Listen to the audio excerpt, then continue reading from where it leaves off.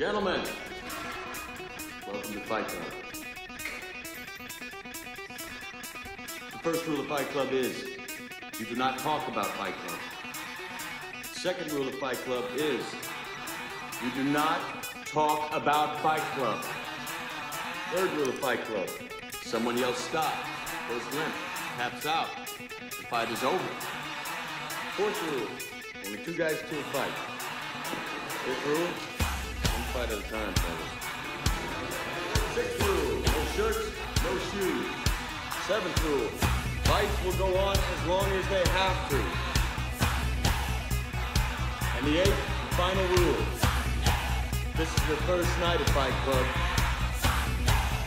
You have to fight.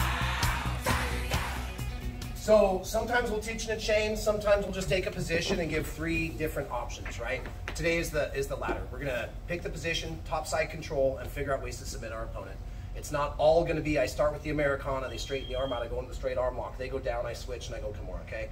We'll save those ones for different days. Also, we've already made videos and some of you players have seen it. So I like to kind of keep it fresh, and even if we're doing kind of the same thing, throw a little bit of a variation in there today. That's what we're gonna do. Can I have you this way? Okay, so now, Kata Gatame, arm triangle. In my no-gi classes here with the last couple weeks, my no-gi players, we talked about this, right? A few different ways to do this. Arm triangles, first off. Arm triangles from the top can be very effective. I think of them as a slower choke. Sometimes you put people in an arm triangle and squeeze them and they tap right away. Other times you get people in an arm triangle, and because of the nature of it being compressing from here to here and using their own shoulder to close their arteries down, it can be a little bit of a slower choke, okay? But it's kind of like a dog with a bone. Once I get it, I'm not letting go of it often if I know I'm in the right position so I can look for the finish. So don't expect this to be like an X choke where they can hold it for 3 seconds and they tap, or an arm bar where they hold it for 1 second and tap. Sometimes this is a slower style choke, okay? So as long as we're aware of that, be patient with the Kata Gatames, the arm triangles. First one we're gonna do is our standard progression. I'm gonna elevate the underhook, I'm gonna go to the mount. But now instead of going to the mount and then letting go and then seeing what submission is available, we'll see if we can start to set up my mount submission starting from side control. Okay, it's not that hard. We'll just kind of stick with it step by step. So here I am here. I got my crossface, chin control, my underhook. Maybe I don't want to let go of this dominant crossface to pin the hands, knee ride the biceps, make the cross with my feet, have my head go forward to extend the arm and start to pick up Americanas, or if he straightens his arm, straight arm locks, and there's alternate finishes to straight arm locks. I can come over and put 1 knee here, 1 knee here, keep my legs driving down, create a fulcrum in the elbow, and then go to attack his arm. So it's not always just a straight arm lock from here. I can start to amplify by climbing over. It looks like a really weird position. That one hurts the worst. First couple times I saw that, I was literally like, that won't work, until I had it hit on me a couple times and I started doing it. It works, it's just odd. So there are ways that we can trap this arm and attack this one. Sometimes, let's take the arm trap out of it now. Sometimes I'm running my standard pathway where I'm switching my hips, reaching around, looking to go Americana, and he straightens his arm out. Cool. It's hard for me to pull this back down. So when people use this defense to the Americana, I'm simply gonna go with the flow. As he straightens his arm out, I'm gonna hook the head, come underneath, palm up, and I'm literally gonna use my 4 fingers on the other side of his head. I'm gonna drive his bicep to his ear, hook the head, stay low, and do the same path where I don't step over and allow him to catch me in half guard. I bring my knee from the hip, up the chest here. Now Bill can't trap my foot, and I'm gonna come and take my mount. I do not want to give up any space between his bicep and head. So what we're gonna do now that I've brought in 1 arm up, I'm gonna go 2 arms. Some people will even cup their elbows here for a minute, get in a position if they need to. So I'm gonna trade off. Arm is trapped, and I can grab my own elbows and cook him here if I want. When I'm ready, I need to take my original arm that trapped, take that out. I like to hook here, in gi or no gi. I'm gonna grab right at the very back of the triceps. My other hand's gonna come out, C-clamp the elbow. Now I don't necessarily wanna push this up because I wanna choke him with his own arm in a second, so I want it down coming across the throat. So after I make my transition, go 2, C-clamp the elbow, I'm just for a second gonna relieve pressure, bring his elbow down and shove it across his jaw. The second I can, I'm gonna get my head to the outside and drop it as low as possible. Here's how you know it's too low, because you're going into the mat. If it's on the mat, it's totally fine. So I'm gonna shift the elbow, drop my head down low. I'm gonna use my head like a 3rd arm to keep it low and drive skull to skull. Now there's lots of different configurations I can do with my hands to try to finish this. But if I'm up here, he could oopa and bump and maybe take me this way or that way. So once I get into my arm triangle, I'm now gonna go to knee on belly, lay down directly beside. I don't wanna be like this. I need to lay totally flat down on the mat, hip to hip, shoulder to shoulder, skull to skull. Skull is low, I'm driving into him. Now, I'm gonna try and find under his neck with my shoulder. So if I'm up on his jaw, I drop my shoulder down, kind of wiggle it around to find the right spot. I usually prefer the hand that's on the cross face to be down. Some people will come up here, but you can't see it. It rolls the softer part of my arm into his neck. So palm down, I wanna try and get my left elbow, if it's not here, to push the ground. I'm low and tight with my skull.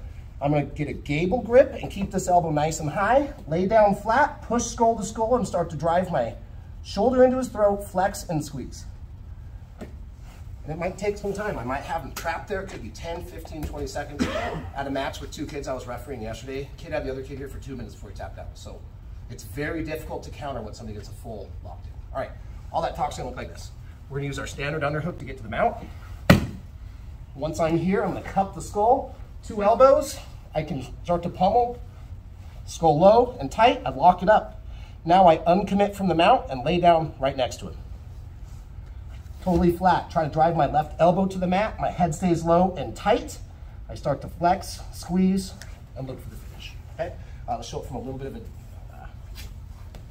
show it from a different angle so they can focus on the elbow. Grab the head, get ready to make my switch. Tighten it up and close the gap with my skull. Lay down and try to keep my left elbow, if it's flared, drive it to the ground. Pull it tight, skull to skull, start to flex, squeeze, and see if I can compress the tissue from Bill's armpit all the way up to his neck, okay? This one, feel around. It's your first day doing arm triangles. I'll come around if you need some help, but if they don't tap right away when you start squeezing, readjust your shoulder, keep your elbow low, keep the pressure. Skull to skull is important. Ready? 1, 2, 3. Cool beans. So luckily this one usually goes by a little bit shorter because a lot of when I explain a Kata Gatame arm triangle, direct translation is shoulder hold. So you guys know, if you look it up, you're like, it's not arm triangle. They'll call it shoulder hold in the traditional language, Japanese, that they brought it. So if you hear us talking about Kata Gatame, it's arm triangle. Okay. Now, we're still gonna do an arm triangle. We're just gonna set it up from a different position. There are things, I can have you about this way, kind of hit facing the, cool. There's many different things we can do to submit our opponent, right? There's things I can do to this arm, there's things I can do to this arm, there's things I can do to the neck from side control. We talked about lots of them before. Baseballs, paper cutters, bread cutters, whatever you want to call it, Americanas, Kimuras, straight arm locks. There's ways that I can isolate this arm. I can do shin and arm bars. So there's side control is a beautiful position because I can control my opponent. I can submit or I can advance, like knee on belly or to the mount if I'm looking at points or for better position. There are also kind of other ones that we can do. I can involve safety net to trap the arm and come over. Lots and lots of different submissions I can do today. Let's focus on one that's kind of considered in the upper realm of like fundamental techniques. Yes, it is a fundamental finish, arm triangle. However, what we're gonna do is, you ever have a friend when you're a kid go, I can count to 100 fast, and you 1, 2, skip a few, 99, 100? You ever heard that? This is what we're gonna do. This is the 1, 2, skip a few steps. Instead of going to the mount, trapping the arm, and then uncommitting from mount, we're gonna see if we can run a faster version of this, okay? This works at all levels. You just gotta be good at setting it up. So let's start. I'm gonna do the same thing. I'm in here, controlling the chin. I've got my underhook. This time, instead of either attacking the Americana first, he straightens the arm out. I use that to transition. I'm gonna do something a little bit different. I'm gonna start working on trapping this arm with my head position before I basically cartwheel to the other side, okay? No-gi players, we did this the other day, right? Then I saw you use the exact same thing in a live roll the next day and finish it. So even if we haven't had a lot of reps at this, we can kind of guide people here. So here I am, side control, chin, nice pressure, knees in the right spot. I have my underhook.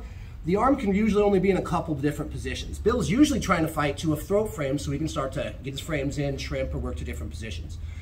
This is especially effective, just like we've talked about this arm being in, where it should be most of the time when they have it here. It's an easy transition for me to hit my Americanas.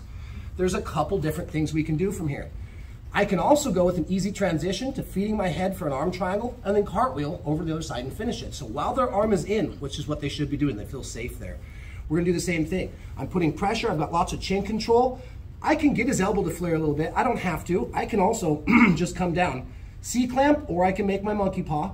And what I wanna do is, again, excuse me, I have a hard time with my throat.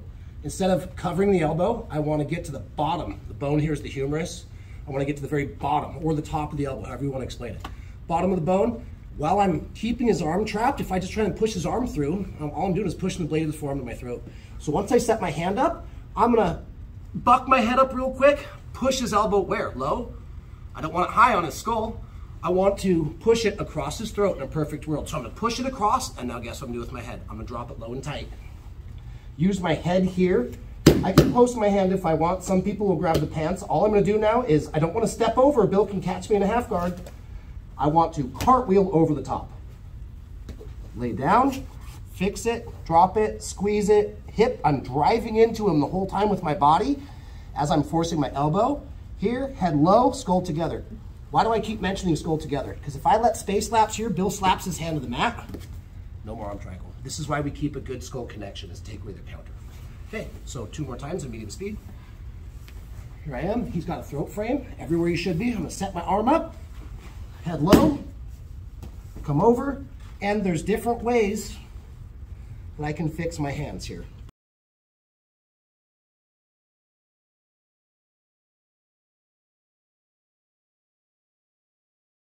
Preferably, I would try to avoid the S grip and go with the gable, or if I'm tight enough and I just can't finish, I can slide to a rear naked, but I don't want my hands in between.